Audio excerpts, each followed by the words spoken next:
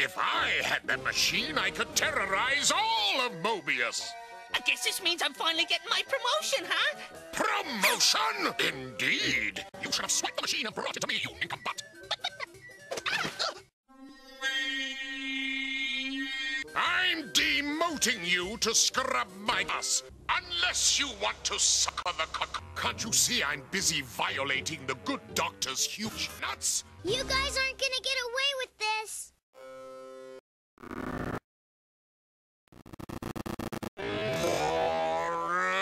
Rodent! You stole it! You can't! That's a secret! That's a secret! Hear that, Tails?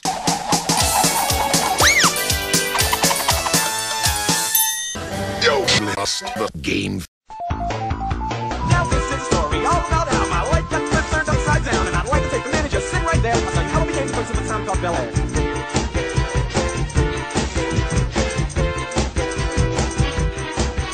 In West Philadelphia, born and raised on the playground of Bama, spent most of my days chilling out, maxing, relaxing, all cool and all, shooting some ball outside of school. Then a couple of guys who were up to no good started making trouble in the neighborhood. I got in one little fight, and my mom got scared and said she wasn't leaving the house, and I'll go and Bel Air. I begged them to meet her with her day after day, but she packed my suit. You get nothing. You lose. Good day, sir.